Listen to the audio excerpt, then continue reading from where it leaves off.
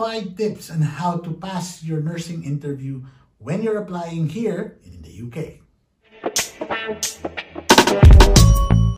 Sometimes nurses attend our London courses from as far away as Glasgow, Cardiff and Portsmouth.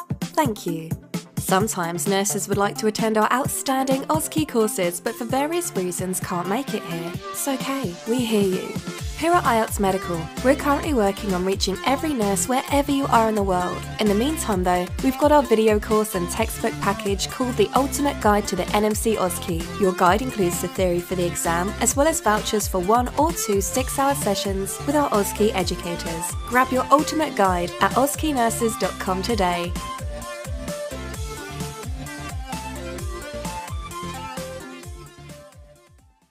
So, nagkaroon ka na ng booking for an interview para sa isang malaking NHS trust o isang nursing care home papunta dito sa UK. This can be a life-changing moment para sa iyo at sa iyong pamilya. Kaya importante that you would do well in your interview. Ang labanan ngayon for interviews, more often than not, is point-based system na. So hopefully, these 5 tips can give you that edge in passing that interview. You have to look the part. Dress to impress. So, paano yan? So, pag nagpunta ka, kung physical ang interview, dapat maayos ang suot mo. At least, siguro, wear a long sleeve shirt. Dito sa UK, tawag, wear a shirt. If possible, you can wear a tie. Pero don't go fancy na you have a pink suit and you have a yellow green tie. Huwag ganon. You look professional. Pero ngayon, sa panahon ng COVID, syempre nag-iba na. Ang karamihang interviews ngayon is online. So pag online interview, hindi yung parang may hawak ka lang na selfie. Ganyan lang yung camera mo. Hindi pwede. Dapat nakaset yung camera mo na ikaw yung focus. Walang distractions. Anong ibig sabihin sa distractions? Hindi yung makikita sa likod. Meron ka palang malaking cabinet doon na nandun pa yung tubal mo. Hindi rin pwede maganda na ang background mo is say TV nakabukas. You have to prepare. Make sure na ikaw ang focus. Don't give your interviewer other things to focus on kasi when they do that, you easily can be forgettable. So you want to be remembered for the right thing, not for the wrong things. You should research about the NHS trust or hospital or the private institution that is trying to hire you. One of the best things na maaalala ka nila is malaman nila na gusto mong talagang magtrabaho para sa kanila. And one of the best ways to show that is that you know a lot about those trusts. For example, yung NHS trust mismo.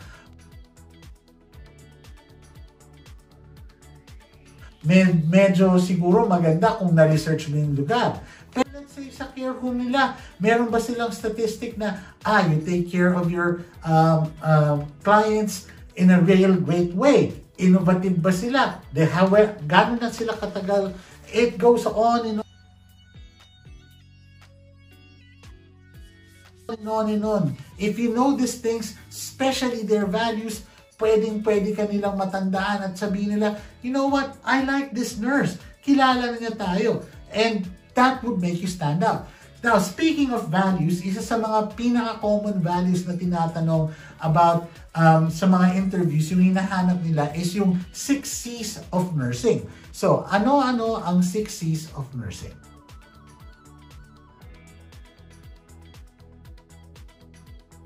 Match your skills as a nurse para doon sa job that you're applying for. So, what do I mean by that? Yes, minsan nag-apply tayo para sa isang work for abroad na bahala na si Batman, pwede na yan, kahit ano.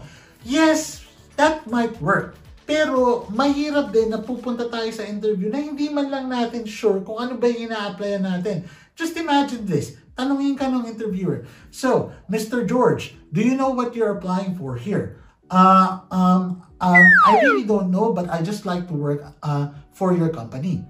Do you think that's a very good answer? Maaalala ka nila again for the wrong reasons. So what you can do as part of your research, hindi mo lang rin-research kung ano yung institution or hospital.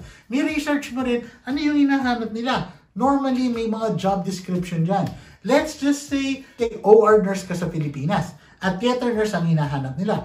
Then that matches. Maganda. Pero paano kung ward ang hinahanap nila? willing to learn ka, pero wala ka naman talagang relevant experience kasi nasa OR ka lagi. So, pwede mong sabihin halimbawa is that you focus on your skills. Skills like what? Skills like nung nag-aral ka, nagkaroon ka ng exposure, nagustuhan mo, but you fell into the operating room.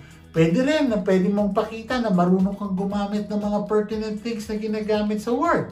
At pwede rin na sabihin mo na willing to learn ka. Kasi alam mo yung skills, maaaring hindi mo na-practice, huli mo na na-practice nag-aaral ka, but you're a team player and you want to learn.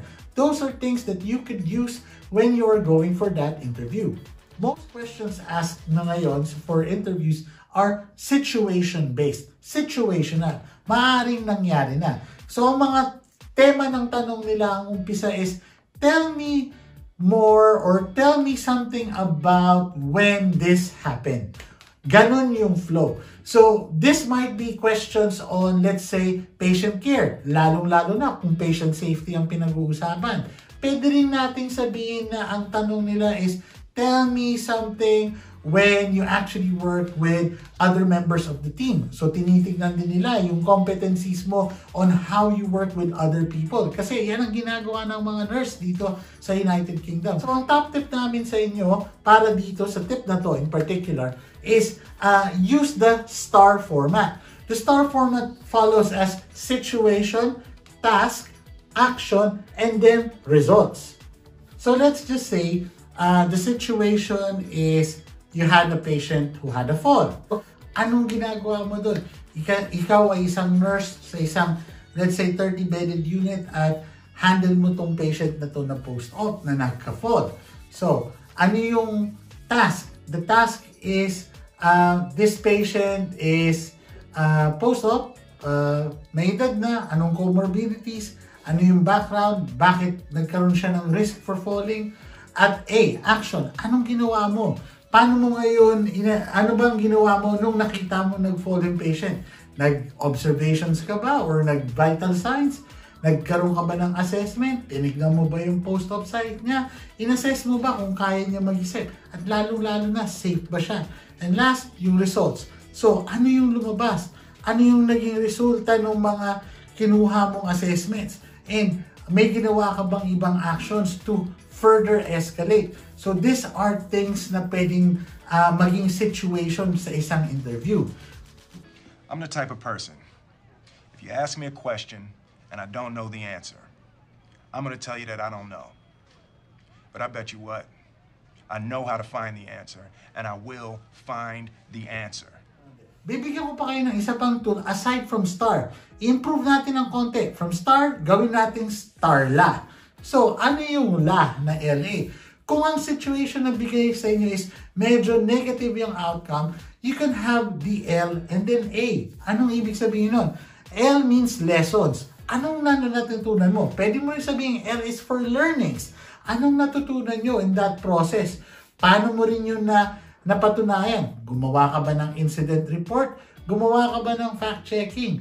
Nag-reflection ka ba? And then, ano yung A? A is yung application ngayon ng natutunan nyo. So, from yung natutunan nyo na lesson, gumawa ba kayo ng action plan? Nagkaroon ba kayo ng standardized way on how to handle patients na merong ganong problem? So, yun. Pag yun ang ginamit mong method, it gives you a more systemized approach kung paano mo naikwento yung strengths mo at you again make yourself very memorable. Ask a good question. So, what do I mean? Karamihan ngayon ng mga interviews, they would always end with, do you have any other questions? Pag ganito yung narinig mong tanong, ano ba yung magandang tanong? Very tempting na magtanong ka ng something about the sweldo. This is highly, I would say, not advised kasi pag nagtanong ka kagad ng sweldo, pwede nyo sabihin, nasa job posting yan.